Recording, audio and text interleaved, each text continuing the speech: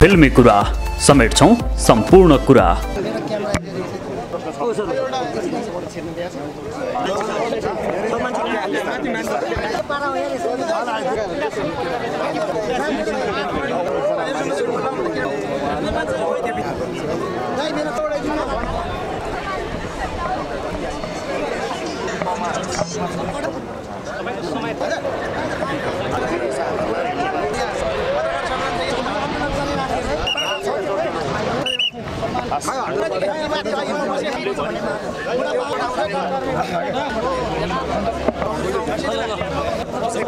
भिड नगर हैन गाडा छैन गाडा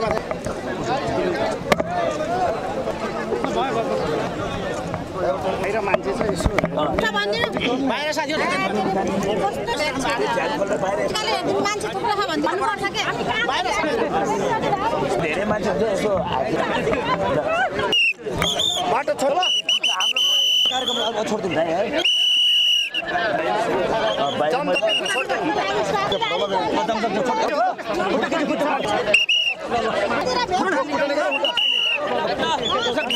बाहिर साथीहरु कोही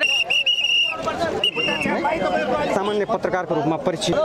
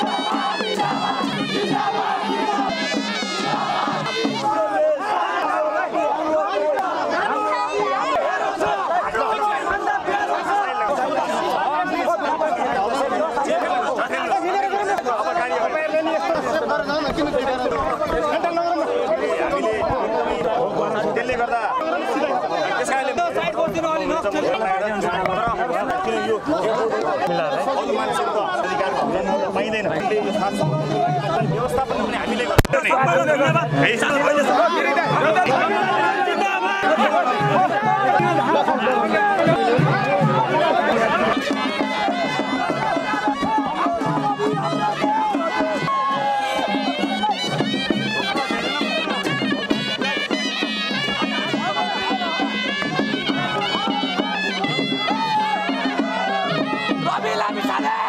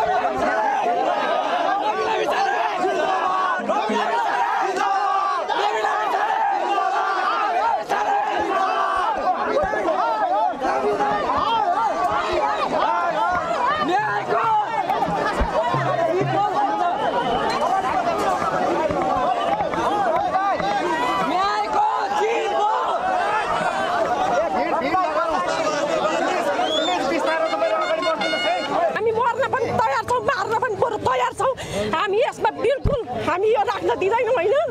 यो निर्दोष मान्छेलाई राखेको छ यो ठुल्ठुला नेताको हात छ आइन्दादेखि यस्तो कहिले नहोस् सबै यो जेल चाहिँ निर्दोष मान्छे बसेका छन् बहिनी मलाई लाग्छ रविलाई लगेपछि निर्दोष जनता बसेका छन् अझै त्यसको पनि छानबिन होस् मलाई त्यो भन्छु बहिनी सबै निर्दोष जनता बसेका छन् त्यो जेलमा जब रवि लामिछानेलाई लग्यो तब निर्दोष बसेका छन् बहिनी त्यस्तो शनिबारदेखि कार्यक्रम चलाउने रे एकदम बहिनी कति खुसी छु म त के भन्नु मलाई एकदमै तपाईहरुको चाहना के मेरो जन्मदिन मेरा छोराछोरी देश चलाओस् भन्ने चाहना छ बहिनी देश चलाओस् मन्त्री हुन् बहिनी मन्त्री हुन् मेरा छोराछोरी दुईटा छन् मलाई तीनटा भयो जस्तो लाग्छ बहिनी त्यति माया लाग्छ एकदमै चलाउनु पर्छ उहाँ पसेको दिनदेखि म एकदमै होइन बहिनी एउटा सानो व्यापार छ तर म त्यो व्यापारमा भन्दा उहाँकै भिडियो हेर्दै ठिक छ मलाई धन्यवाद म आज ठुलो मन्दिरमा दर्शन गर्न आए जस्तो भएको छ बहिनी तपाईँलाई पनि धन्यवाद सबैलाई धन्यवाद नेपालीहरू कोही पछि हट्नु हुँदैन बहिनी उहाँलाई केही परेछ भने हामी सब नेपाली एकजुट भएर उहाँको एकदमै जुट भएर हामी लागि पर्छौँ जे गर्न पनि हामी तयार छौँ बहिनी रवि लामिछानेले तपाईँको सन्देश के छ के भन्न चाहनुहुन्छ उहाँलाई मेरो एकदम मलाई मेरो भाइसम्म मेरो छोराछोरी मेरा दुईटा छोराछोरी छन् मलाई उहाँलाई तीनटा मेरा छोराछोरी भयो जस्तो मलाई त्यति भित्रदेखिको माया लाग्छ होइन मेरा छोराछोरीलाई जति दुख्छ उहाँलाई पर्दा मलाई त्यति नै दुख्छ बहिनी त्यस्तो मलाई भित्रदेखिको माया लाग्छ तपाईँ खुसीले रुनुभयो म एकदम मलाई यति खुसीले नै हो बहिनी आज चाहिँ उहाँलाई लाउन ल्याउनु भयो क्या त्यो दसैँलाई एकदम बहिनी उहाँलाई लाउनै हो तपाईहरुको एउटै परिवार हो एउटै परिवार हो हामी एउटै साथी हौँ एउटै ठाउँबाट आएका हामीलाई एकदम खुसीले गदगद भएर उहाँको स्वागतको लागि हामी आएका छौँ उहाँलाई चाहिँ के भन्न चाहनुहुन्छ रविजीलाई रविज्यूलाई हामी कार्यक्रम चलाउनु पर्छ भन्न चाहनुहुन्छ कार्यक्रम चलाउनु पर्छ कार्यक्रम चलाउनु पर्छ सबैजना मिलेर उहाँलाई साथ दिनुपर्छ भन्ने हामी छौँ अझ धेरै यस्तो सामाजिक काम उहाँलाई हामीले फेस टु फेस नदेखेको हुनाले उहाँको लागि हामी आएका छौँ आज स्वागत गर्नको लागि खुसियालीमा हजुर चितवन हामी गएनौँ माइती घर मण्डलामा हामी गयौँ सबैतिर अब भ्याउन पनि गाह्रै हुन्छ होइन हाम्रो पनि बालखा छोराछोरी व्यवसाय छोडेर टाढा टाढा जान सकेनौँ नजिक हामीले सकेसम्म साथ दिएका छौँ साथ पनि दिन्छौँ र दिएका जे पनि हामी गर्न तयार छौँ हामी हाम्रा नेपाली दिदीबहिनीको लागि हाम्रो माइती हुन्छ हाम्रो माइती भाइहरू उहाँको लागि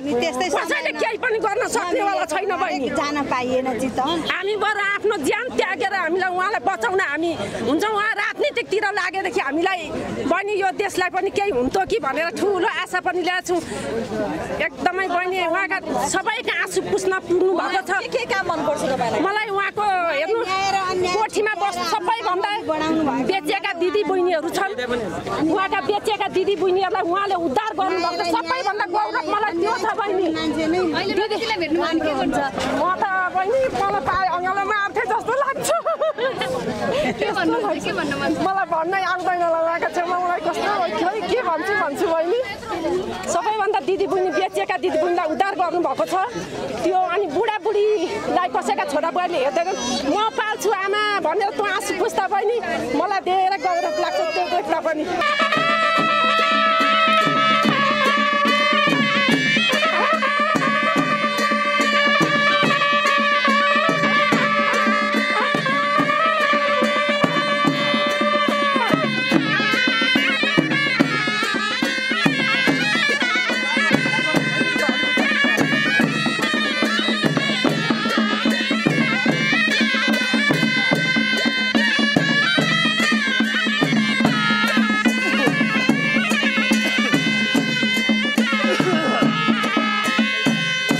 रवि लामिछाने जिन्दाबाद जिन्दाबाद जिन्दाबाद आज रवि दाइको जित होइन 3 करोड जनताको जित भएको छ यहाँ कुनै पनि घुसखोरी भ्रष्टाचारीहरू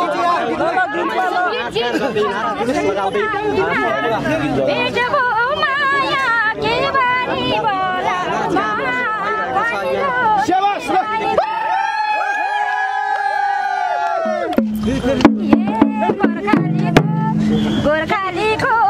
खुर्सानी पिरो दुखीको लागि रवि दाइरो माया के भनी बोलाऊ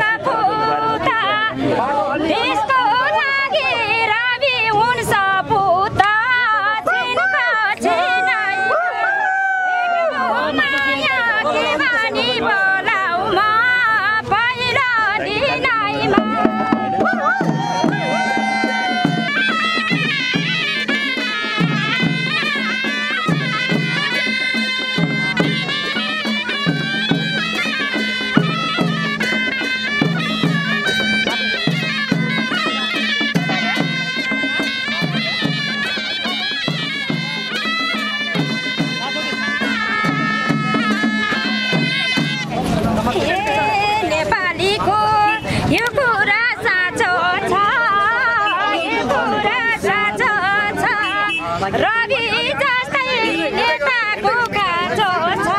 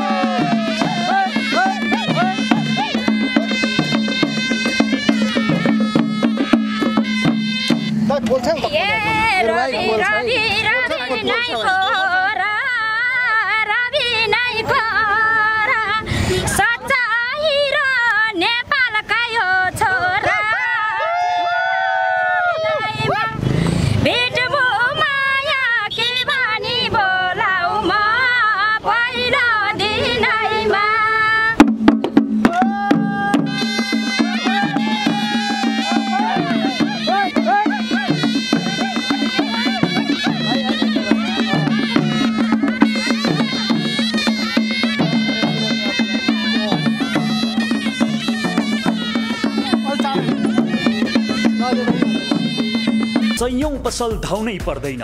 कोटेश्वर एरियाकै लोकप्रिय जेन्स कलेक्सन एमैक्स फैशन वेयर।